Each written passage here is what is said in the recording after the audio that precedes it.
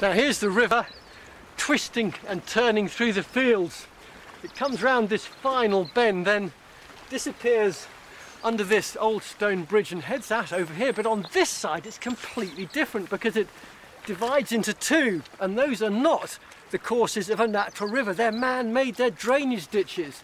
Now in Leyland's day the river poured into Mere Pool and disappeared, which means that that big green field over on the right there must be the northern part of what was Mere Pool, which means that if I follow this public footpath here, I should be able to walk right across the middle of what was Mere Pool to its southern shore.